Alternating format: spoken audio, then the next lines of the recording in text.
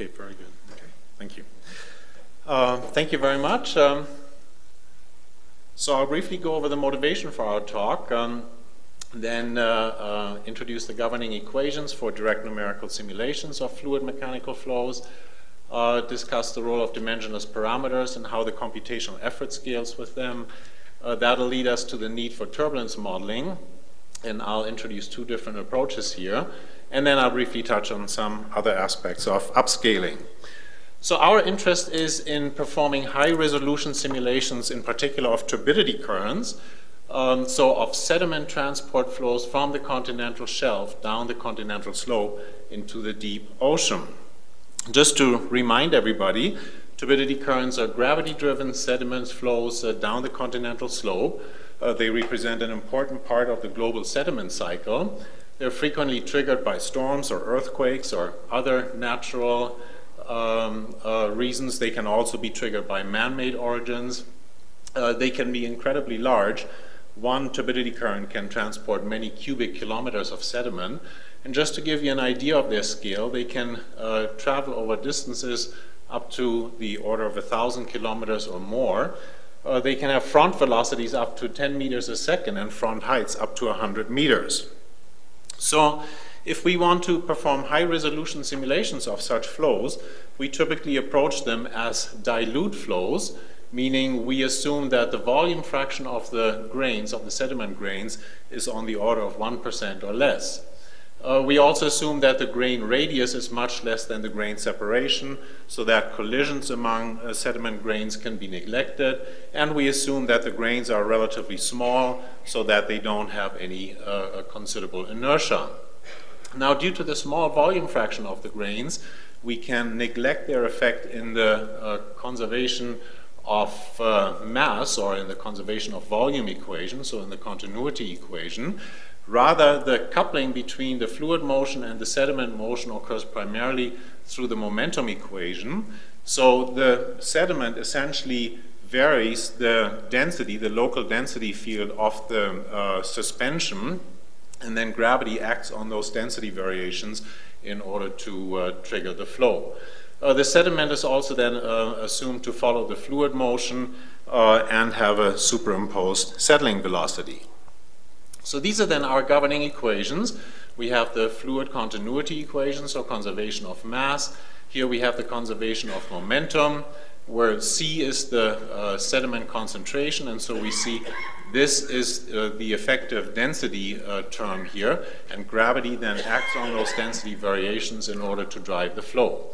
And the sediment is being tracked by means of a convection diffusion equation, where we assume that the sediment moves with the fluid velocity, plus it has a superimposed settling velocity. So in making these equations dimensionless, we obtain three dimensionless parameters.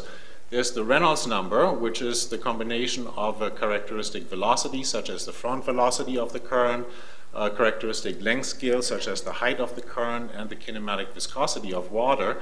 There's also the Schmidt number, which is the ratio of the diffusion coefficients in these two equations, and the dimensionless settling velocity. Now, the most important parameter here is the Reynolds number, and let's just see what kind of order of magnitude we have for the Reynolds number when we're looking at real field scale currents. So as I mentioned, they can have a front velocity on the order of 10 meters a second. They can be up to 100 meters tall, and this is the kinematic viscosity of water. So that gives us a field Reynolds number up to 10 to the 9th. Please keep that in mind. So Reynolds numbers in the field can be up to 10 to the 9th. Now, if we want to do DNS simulations, so direct numerical simulations, we take a model configuration, which we call the log exchange configuration. So this is essentially an apparatus that you initially divide into two compartments. So we have here one compartment into which we fill initially water, and we stir sand into it. And then we have here clear water initially. And then we have here a little Gaussian bump just to introduce an element of complex bottom topography. At time t equals 0, we then remove the dividing wall between these two compartments. And now this combination of water and sediment is denser than the clear water here, so it slumps to the bottom and forms a current that propagates along the bottom of the container. So we have here the turbidity current propagating, and then the clear water has to get out of the way and forms a counterflowing current along the top of the container. So just for those people who are interested, a few facts on the numerical method that Mohammed developed in order to do DNS simulations of such flows. We're using second-order central differencing for the viscous terms, so-called ENO schemes for the convective terms, TVD Runge-Kutta time stepping, so explicit time stepping. We use a projection method to enforce incompressibility, a domain decomposition approach in order to parallelize our code, and we heavily rely on the PETSI software package that was developed at Argonne in order to solve our systems of algebraic equations. We can also use non-uniform grids in order to resolve the regions near the bottom of the flow more finely, because that's where more of the action occurs. And we have a very nice immersed boundary method that allows us to deal with complex bottom topographies in a very accurate way. So this is a DNS simulation, a movie of a DNS simulation that I want to show you. That Mohammed made. So up here we will see the flow. In the plane below we plot values of the shear stress, and in the lowest plane you see information on the deposit height. So here the current is developing. We see initially the development of so-called lobe and cleft instabilities. Then the current interacts with this three-dimensional bottom topography.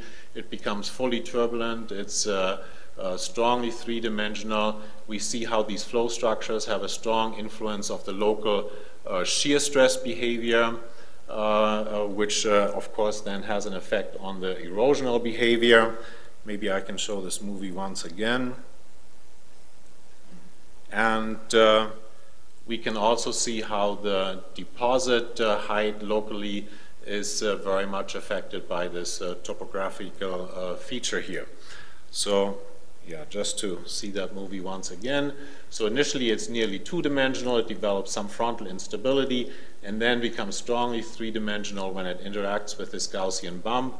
And you can see here how that affects the local deposit height and how it affects the local shear stress along the bottom wall.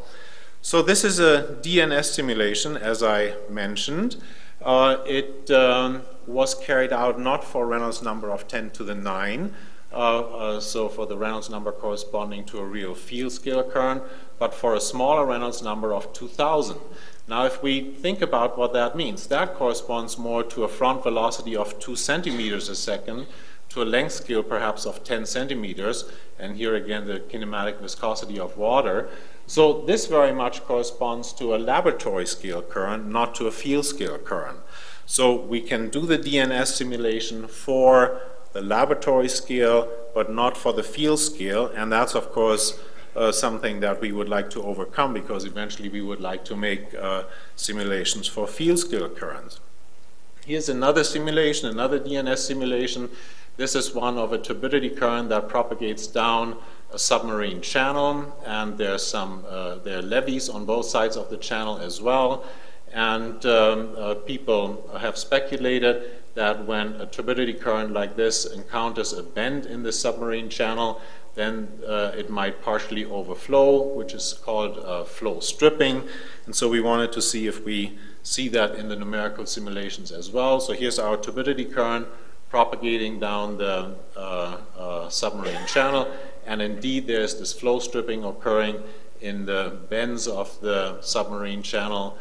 So we see that these things are being reproduced in quite some detail.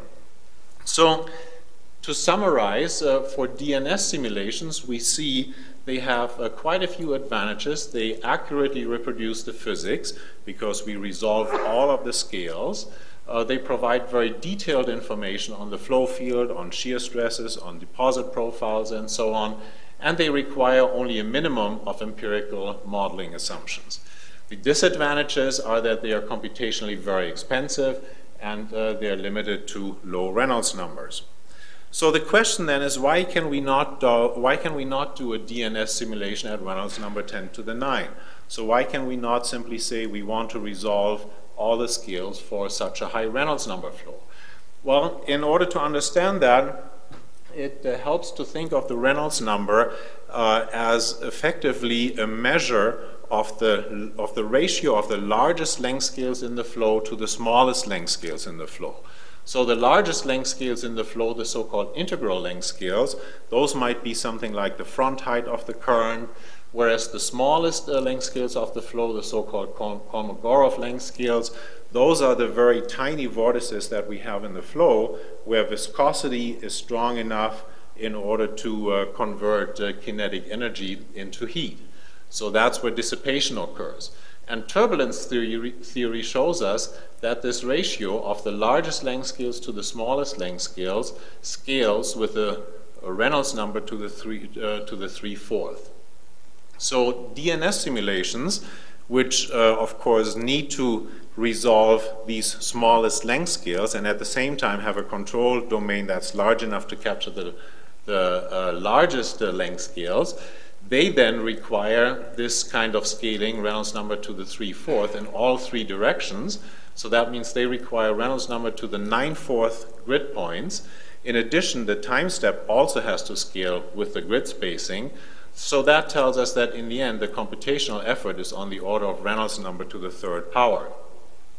So when you compare now that we did our DNS simulation for a Reynolds number of about 10 to the 3, but the field scale current was for a Reynolds number of 10 to the 9th, then we see that the field scale simulation would require on the order of 10 to the 18 times the effort of the laboratory scale current.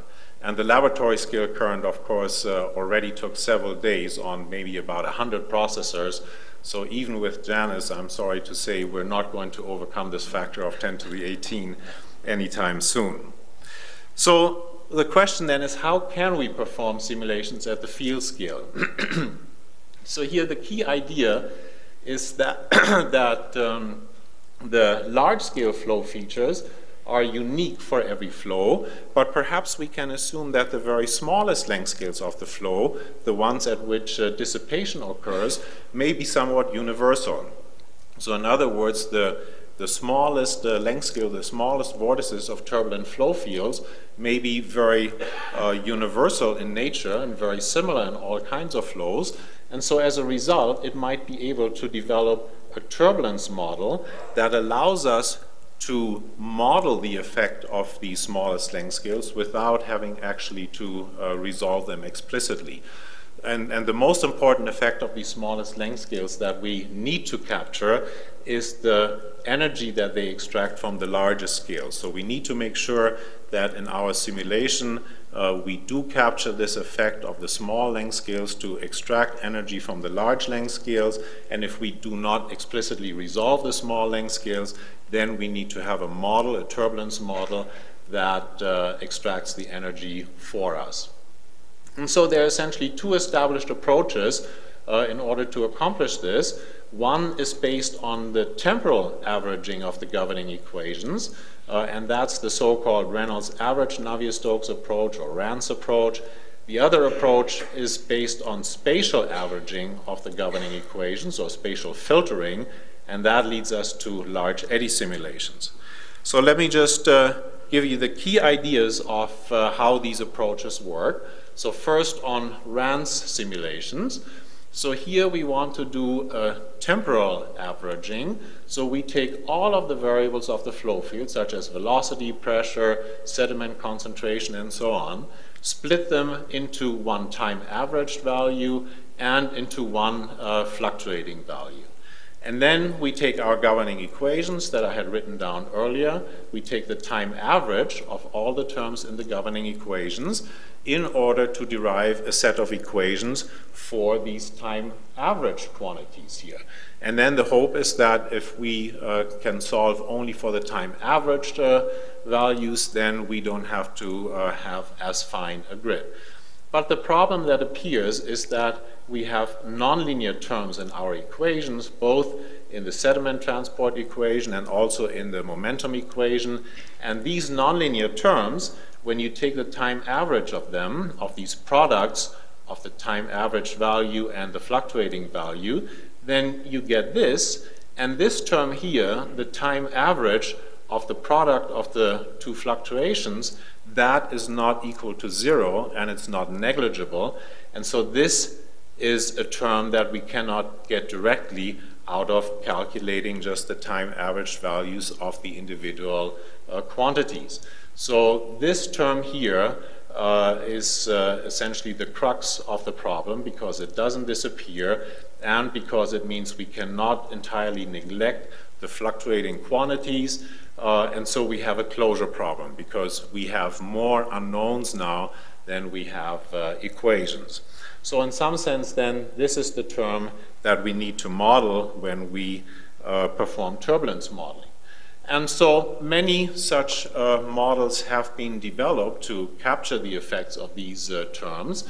And you may have heard of a few of them: mixing length models, K-epsilon models, Reynolds stress models, and so on.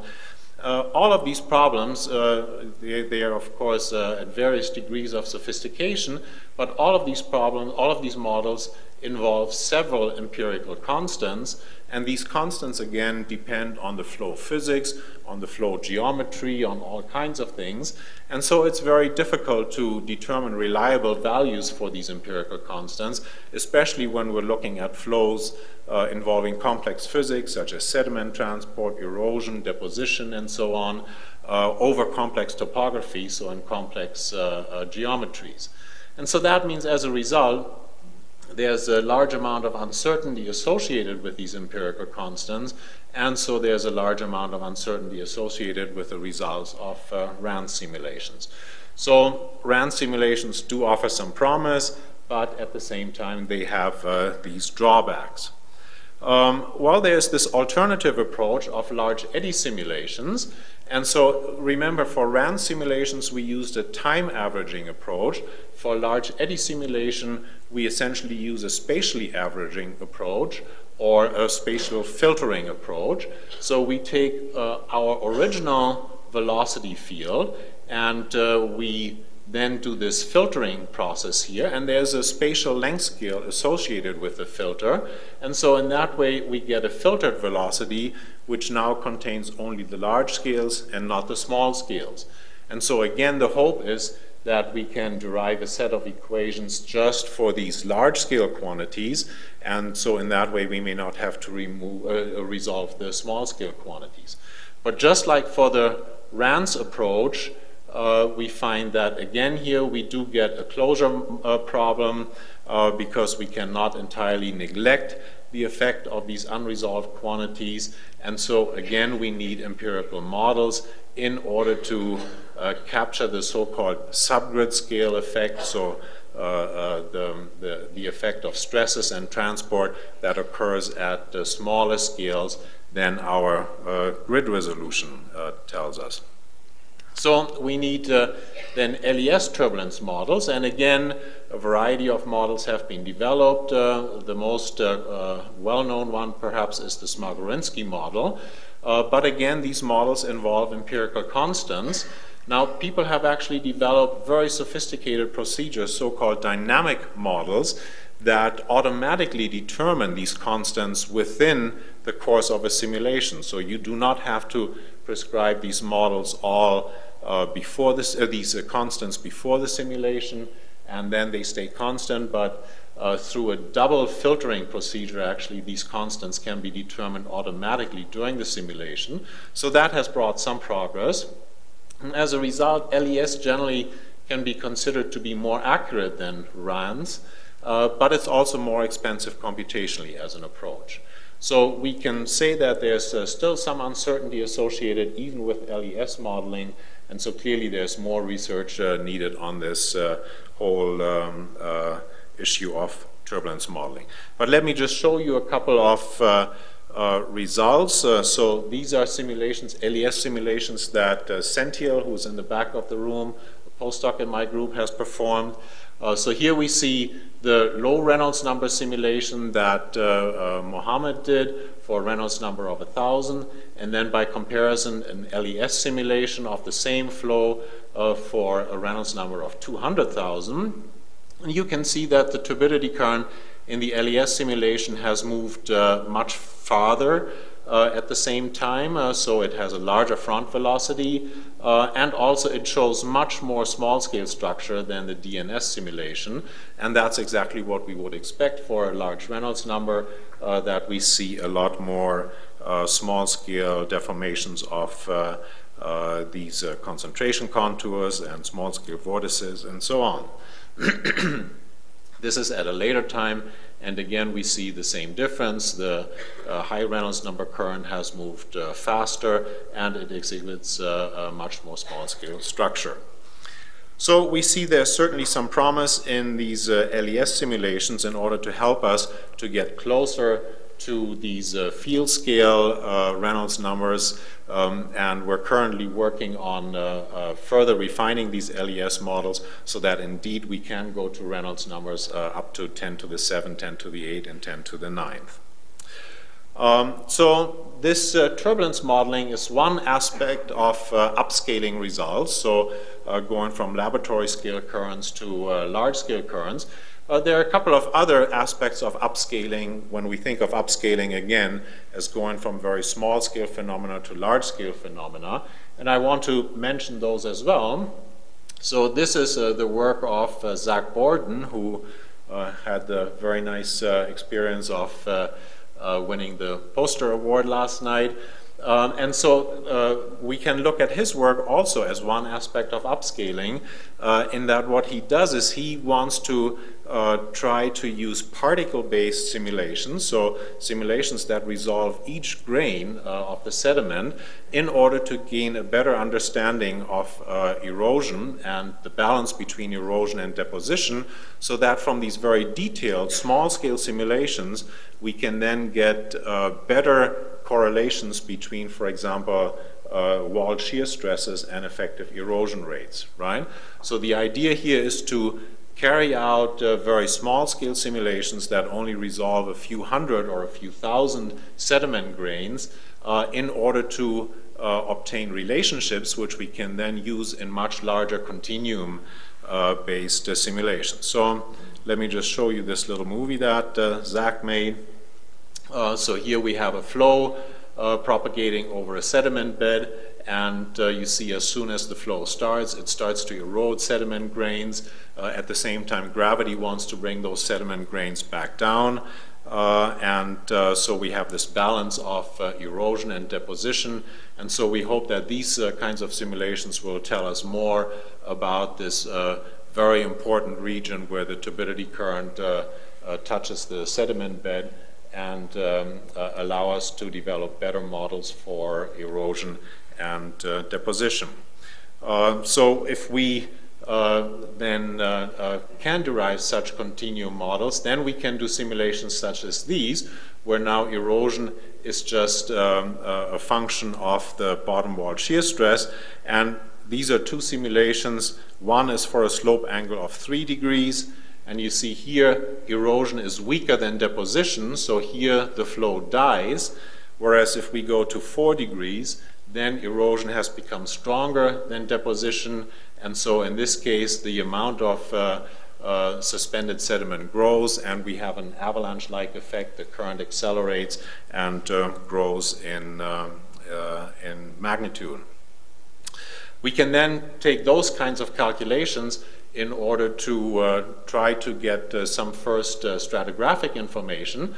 So this shows a picture of a series of simulations, the deposit profiles that come out of a series of simulations. I think here we had about 40 different simulations. They were polydispersed, so in each simulation we had both small particles, which are given here by the blue color, and large particles, large grains, which are given by the red color. And these currents all came from the left and then deposited their particles. And we see initially, of course, more of the large red grains are being deposited. The small blue grains are deposited further downstream. But then we also see these interesting striations here. So we see, for example, how the first current, how the first current first deposited the very large red particles, then the somewhat smaller yellow particles on top. Then comes the next current depositing first the red particles, then the yellow particles. And so we do get some idea of what kind of deposit profile we may form here.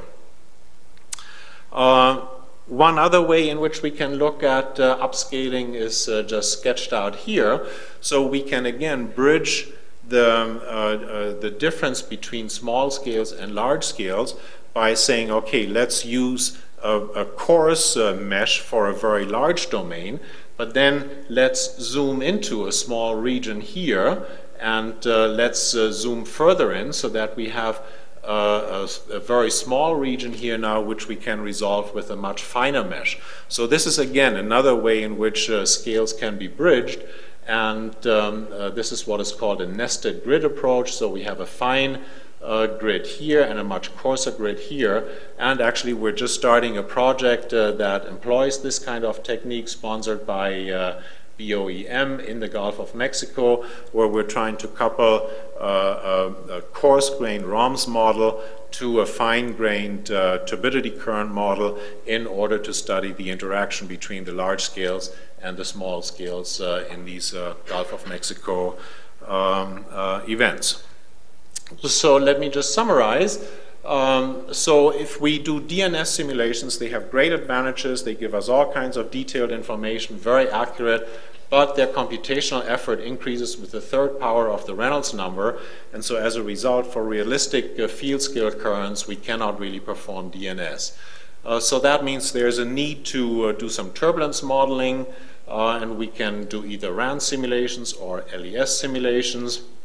However, both of these approaches require some empirical constants, some empirical closure models, and so as a result there are some uncertainties associated with them.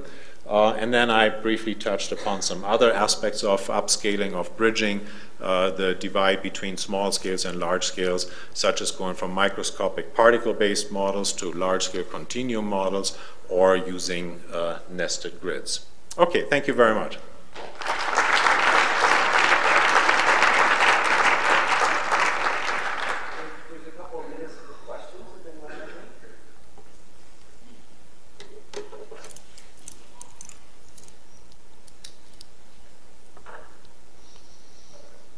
Again, everything crystal clear, huh?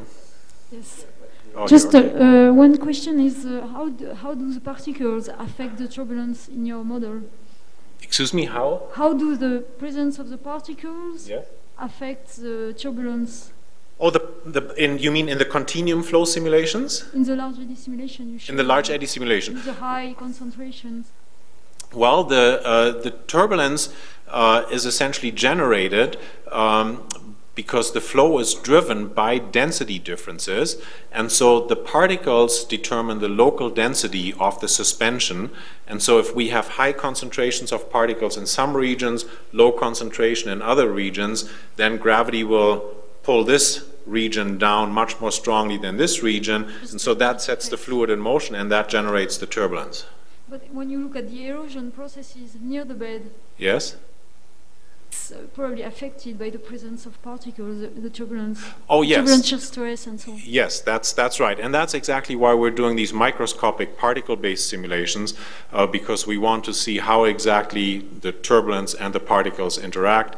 And there clearly we have particle interactions, so collisions among particles, and so there the situation becomes much more complicated. That's why we're doing these very refined small-scale simulations. Okay, so you have interactions in the model. Yes, yes. The particles interact with the fluid and among each other, and so the turbulence can be damped by the particles, which is something that people have also observed in laboratory experiments. So we expect that we will capture all those effects, yes. Oh, very interesting. Good.